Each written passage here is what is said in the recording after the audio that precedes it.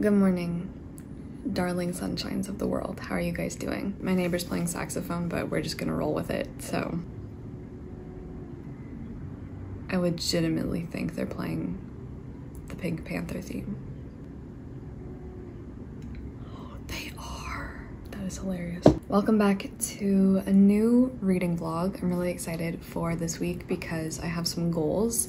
For me, it is the end of the week now, but I am back at the start of the week for you to thank today's sponsor of this reading vlog, which is Likewise. So Likewise is an app that aims to solve problems that I think we all have, or at least I know you guys have, because you're constantly asking me for book recommendations, and I think as well it'll let me be a better problem solver for those problems because Likewise recommends you things based on things you like. So say you just finished a super specific book and you want something exactly like it, but also slightly different, Likewise is gonna have that answer for you. It offers personalized recommendations after you put in a little bit of info about yourself and what you enjoy.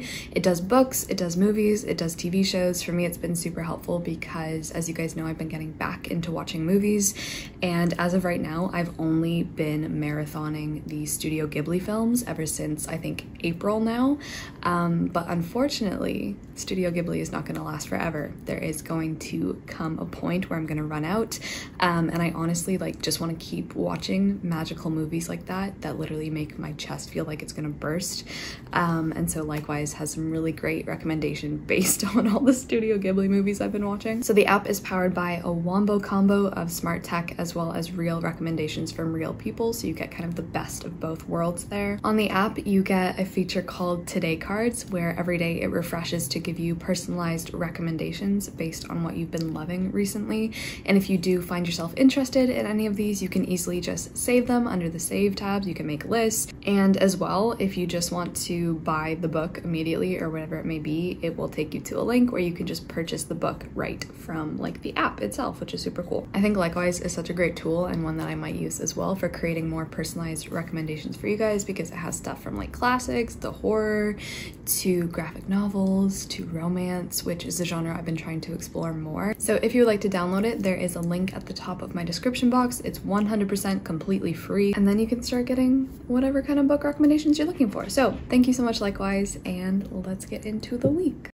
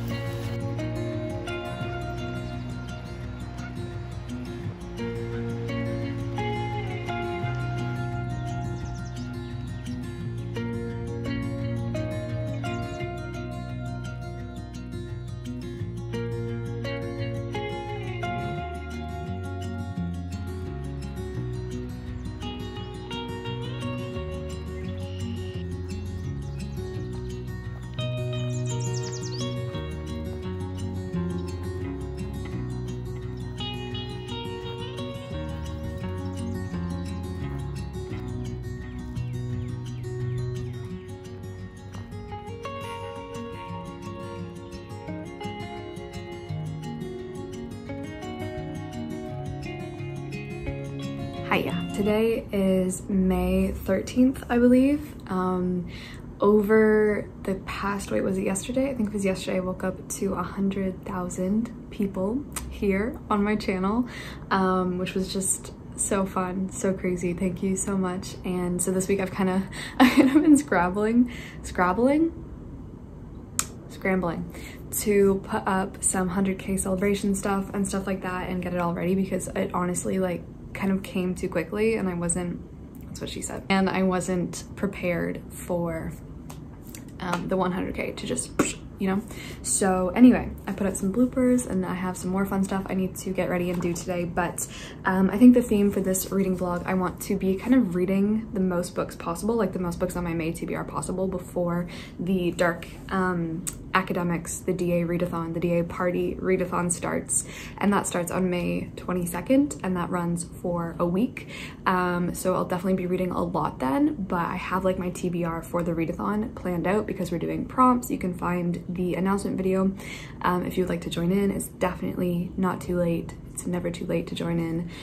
So if you'd like to participate, I'll leave that up above. But like I said, I have all my prompts for that. So I have some other books that I've been reading in the meantime, and I have a lot of them I want to get to. So that's the goal for this week. But this update's going to be pretty short because I'm about to go do some work and stuff like that. But the book I'm currently reading that I have here is Girl in Translation by Jean Kwok. I am a pretty decent amount of the way through. I've been listening to this every single day. I am 229 pages through, and I'm really liking it. I wasn't sure what to expect.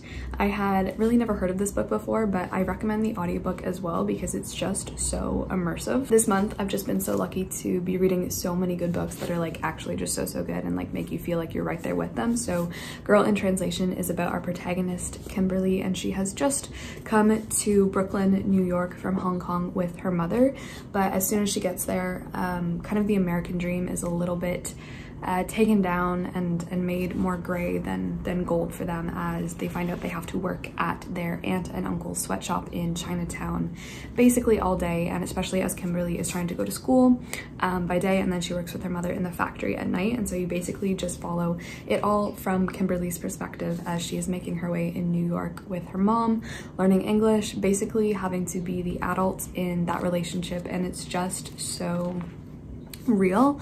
Like I said, it's incredibly immersive. The writing is just so good, from like the style and our protagonist and everything that it's trying to embody, because you really feel like it's not fiction at all, and so much of it is based on the author's own life when she was growing up and immigrated to Brooklyn herself. So it's honestly so good, and I'm really liking it. So that is that one. I'm very happy with that. And last night, another quick update on a book that we read this week, because today is actually Thursday. I finished The Obelisk Gate by N.K. Jemisin. N.K. Jemisin always manages to blow my mind no matter what it is. This is the second book in the Broken Earth trilogy. It's so good. It's just so good. I honestly got a little bit confused in places because the Broken Earth is just like such a high concept fantasy. It's ridiculous. I would highly recommend picking it up because it is about this world where Earth has seasons, and a season is basically destruction, demolition. We have the Earth that gets very angry, and then, you know, everything is kind of based in this like geology world. That is the fantasy element. And then we have people called Origins who can control the Earth, who can sense what is going on in the Earth and stuff like that. And we have Guardians who control, to an extent, the Origins, and it's so good. It's just incredible. So that was the second one that I finished. Still have War and Peace on the go, of course, if you would like to check out the Tolstoy Diaries. I will also leave those up above, since I don't really talk about that monster in these reading vlogs because that would take too much time. But right now, the first thing I want to do this morning, it's around 11:20. I got, you know when you get one new book and then you have to put that on your bookshelf and it just completely disrupts and makes you reorganize every single thing on your bookshelf? That's what we're gonna do.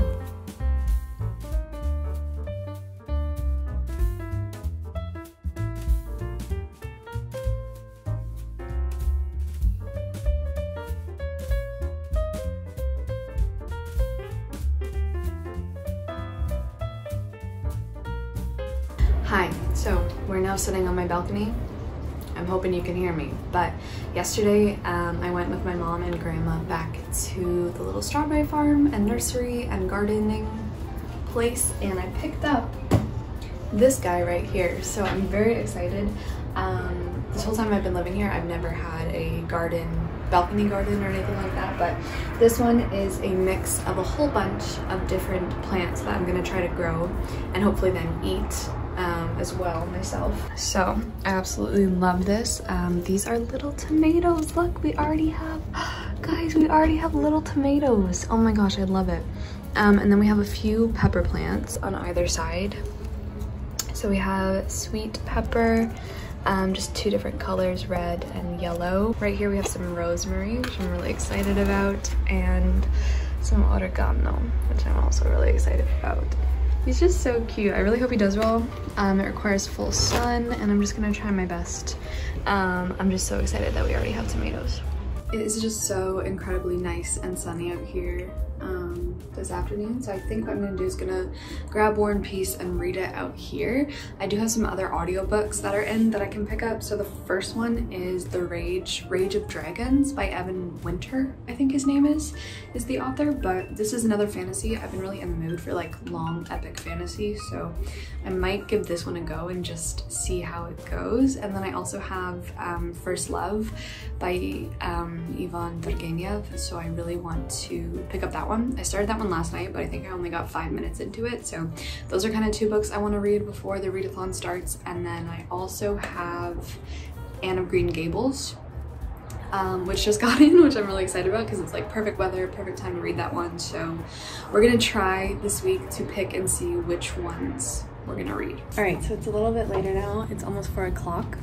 I had a nap. And I did manage to fit that book onto my bookshelf. But I did actually have some book mail come, which is so exciting. So I'll definitely show you what I got. This first one came with a really wonderful note from Catherine. She said, "Enjoy your gift, love watching your videos. Have a great read, Kathy." Thank you so much. And she got me Castle in the Air by Diana Wynne Jones. This is the second book in, I don't know what the series is called. I'm not sure if it's called Howl's Moving Castle, because the first one is Howl's Moving Castle, and then this is Castle in the Clouds. So from what I know, they're not necessarily related. Like, I don't think we follow any of the same characters, but I'm so excited. It matches my nails today. So the back says, "By day, Abdullah is a humble carpet merchant, yet in his dreams he is a prince. But his dreams start to come true when he meets the lovely Flower in the night. When a hideous jinn carries Flower off into the sky, Abdullah is determined to rescue her, if he can find her, and if he can avoid all the ferocious villains who seem to be after him." I love it. I'm so excited. I would love to reread Howl's Moving Castle, especially now that I've seen the movie and like I could compare the two again. But thank you so much, Kathy. That is so cute. It looks so good beside like my edition of Howl's as well. Okay, and then this next one, it didn't actually have a note with it. So if you sent me The Murmur of Bees, please let me know. This cover is just absolutely gorgeous. So this is The Murmur of Bees by Sofia Segovia, and I was just so excited about this one because a number of you guys actually recommended it to me, and the little back just says, "A wondrous change is coming to a small Mexican town." I believe there's some magical realism involved. So this elderly woman finds a baby abandoned under a bridge, and then the life of a small Mexican town forever is changed. Disfigured and covered in a blanket of bees, little Simonopio is for some locals the stuff of superstition, a child kissed by the devil. So as he grows up, this child apparently starts to have visions of the future and what is to come and stuff like that. It just sounds like it's gonna be so good. And like as he grows up, he still has this swarm of bees around him. He's always protected by the swarm of bees. So it's also set against the backdrop of the Mexican Revolution and the devastating influenza of 1918. So I think this is gonna be, oh, it's just gonna be so good. I'm so excited. So I'm gonna go put these on my shelves as well. Thank you guys so much. And like I said, if you sent me The Murmur of Bees, please let me know somehow. So thank you so much.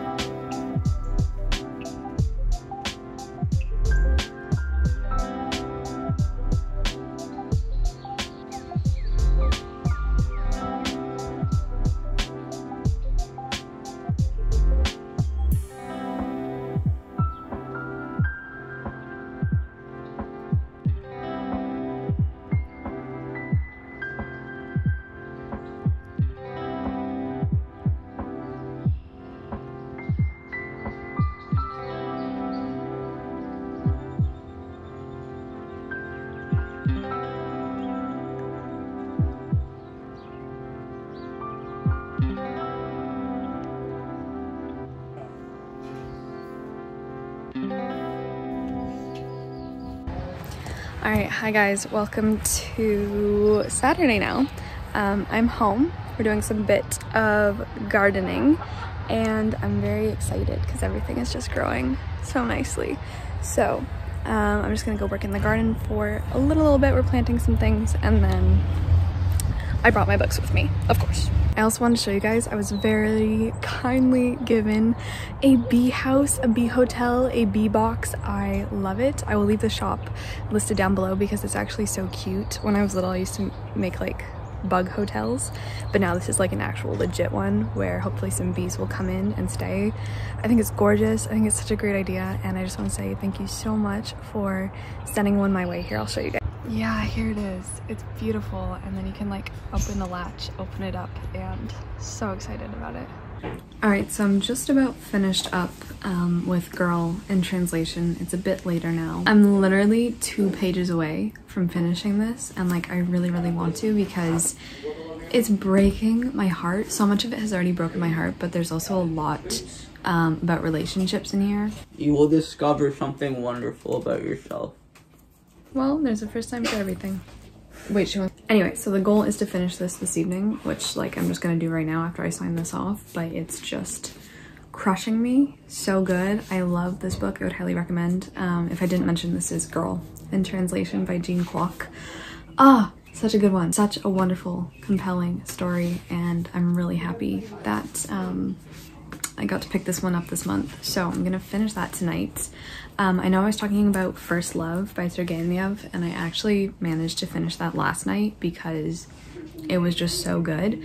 I think I'm gonna give it 5 stars, but it was just gorgeous. I'm gonna have so much to say about it in my wrap up, and it was just incredible. Such a good introduction as well to Turgenev as a writer, and I would just highly recommend First Love.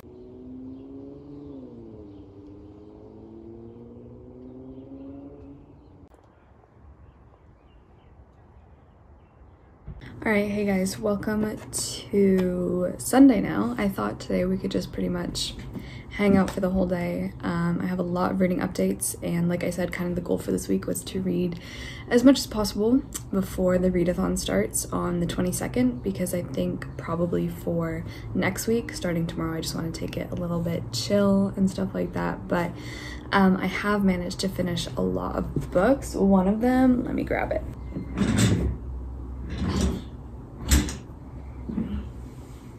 I did finish Girl in Translation last night. I ended up giving it 4 stars. The ending honestly killed me a little bit, but overall I would highly recommend this book. It's so easy to fall into and get swept away. I absolutely adore Kimberly, our protagonist. I think she's incredible. I loved reading from her point of view. This book was just so good, so good. It is also semi-autobiographical, and it's just wow. This one was a very kind gift from Linda. Thank you so much. I had heard of this, and then I like tagged it on Libby, and then it appeared in my PO box. So thank you so much. I really liked it, and like I said, I would highly recommend. I'm not sure if Jean Kwok has anything else out, but I will definitely be looking into more of her works. So really glad that I picked that one up. I did actually get some book mail. Thank you so much. This is from Kevin over at Storyglyph. I will link his channel down below because I love it. And he sent me a book with a really nice note for 100K, and this one as well as a recommendation for you guys. But Kevin, thank you so much. This looks incredible. This is Kristin Lavransdatter, am I saying that right? By Sigrid Undset. This cover is so beautiful. This is a story about Norway, but it's set in the 14th century. This is technically book 1, which is called The Wreath, and it is kind of a love story, but it is more like the life story of Kristin, who is our protagonist, who we're following and stuff like that. But it says, starting with Kristin's childhood and continuing through her romance with Erlend, a dangerously charming and impetuous man, Sigrid Undset recreates the historical backdrop in vivid detail, immersing readers in the day-to-day life, social conventions, and political undercurrents of the period. But the story she tells is a modern one brought to life with clarity and lyrical beauty in this remarkable translation. This is translated by Tina Nunnally. Yeah, it is a romance set in 14th century Norway. I'm like honestly so excited about this one. A couple of you guys recommended this to me, so yeah. I know that Kristen has quite a hard time with her parents because she kind of goes against all their wishes for her and ends up getting with this man, Erland. So yeah, thank you so much. This is gorgeous. Definitely gonna go find a very nice place on my bookshelf for this. So, and I think I did say that I finished First Love. I did decide to give that one 5 stars because I was so impressed. The writing was gorgeous, and it was more than just like first love. It really shows how different love is for everyone, and how someone's first love is so different from like everyone else's. There were so many different connections in this book. It looks like my nails are part of the highlighter.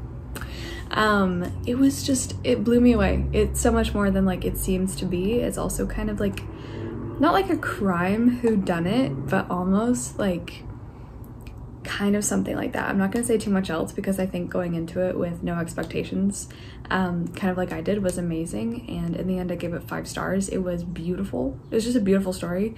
If I didn't say we're following 16-year-old what is his name? Voldemar, and he falls in love with a 21-year-old woman named Zenaida, and Zenaida has a bunch of suitors who are always at her house. There's so many different people.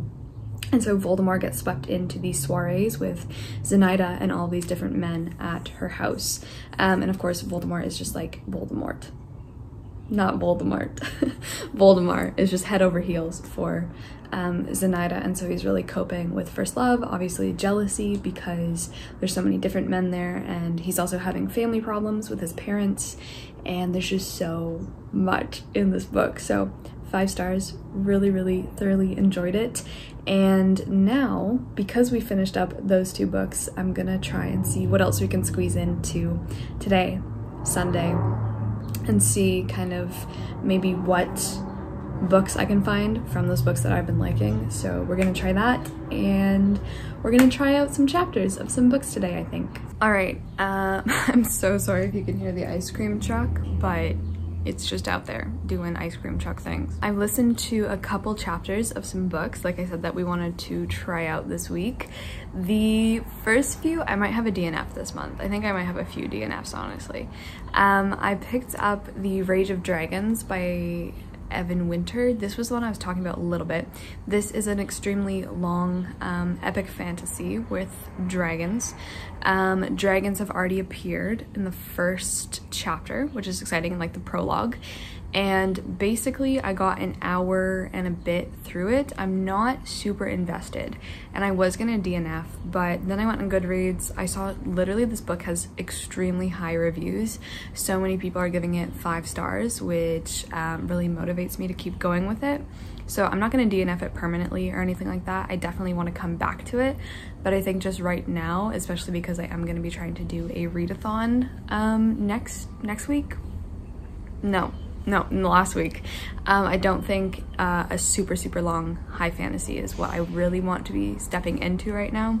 And also I just really wasn't invested in the world, and what I did listen to didn't really captivate me. I know this one is set in this world, and we are following the Omehi people, and they are in constant war. I believe they've been in constant war for hundreds of years, but also in their society, 1 in every, I think, 2,000 women is born with the ability to call down dragons and call on dragons and fight their enemies for them. And then 1 in every, I think, 100 men is born with the ability to have these huge powers of becoming faster, stronger, and better fighters and warriors. So the book opens with one of those women and one of those men. She's the queen, and she calls down dragons, and it was really cool, but I just don't think I'm in the mood for it right now. So we're gonna pass on The Rage of Dragons for now. Still gonna keep it tagged on Libby and all of that jazz. The next one I picked up, I've really been in the mood to try more romance in May. That's kind of my goal. I've really been enjoying getting some romance from manga. That's been amazing. I've been trying it a lot. I have a whole secret vlog coming soon, hopefully, when I read some more, but I have been picking up a few. I have like a couple DNFs, which I'll talk about in my wrap up. I don't want to mention them here because it's not really worth it, but I just picked up one this morning, listened to the first hour. Again, we're going through a lot of sampling because I've been doing a lot of chores this morning, but I think this is the one I'm gonna potentially stick with because this one is The Ruthless Gentleman by Luis Bay or something like that. And like, I'm hooked. I'm in, I'm hooked. I think this is a good one. It's also a perfect setting for me, and one that's really interesting because we're set on a yacht, like a luxury yacht out at sea. And our protagonist, we are following Hayden and Avery. Avery is like the head stewardess of the yacht. She also has a pretty compelling backstory, and Hayden is, of course, I'm not sure if he's a millionaire or billionaire or what, but he is now staying on this private yacht where Avery is the stewardess. I believe it's kind of like an enemies to lovers type of deal as well, because he's kind of snobby and awful, at least for right now. I believe he's also doing some shady things as his job. He's just taken away like all of the crew's phones and communication devices because he wants like absolute privacy.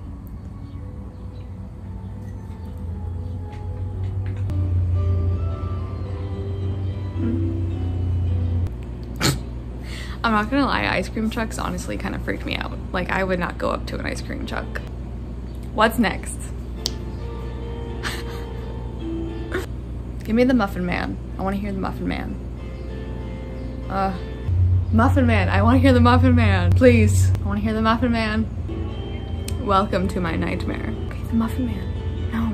No. What the hell is this one? I don't know this one. Muffin Man, please. The Muffin Man. The Muffin Man. Do you know the Muffin Man who lives on Dairy Lane? Yes, that one's a bop. That's my favorite bop. This is insane. We're gonna have to put a pause on this because the ice cream truck children's bops are stealing my show. So we'll come back to you later.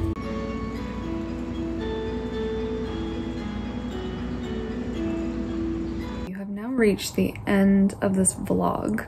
I think my final updates on reading and stuff like that. We finished Girl in Translation, we finished First Love, we put down Rage of Dragons. I'm still in the middle of Ruthless Gentleman. I'm about halfway through.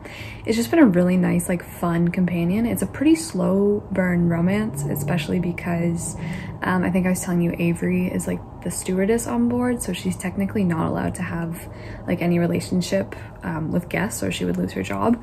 But Hayden is actually the only guest on this yacht. He's like booked the entire yacht. It's a very huge yahtzee for himself because there is like a leak at his company and he's trying to do work alone and like figure out who the mole is and stuff. I still can't tell you what this man does.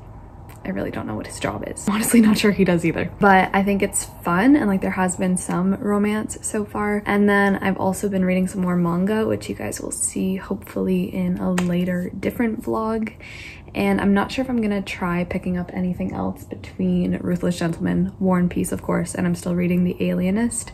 I've been reading a short story here and there throughout the month. I hope to finish it by the end of the month, but I think that's gonna be another 5-star, honestly, which is great.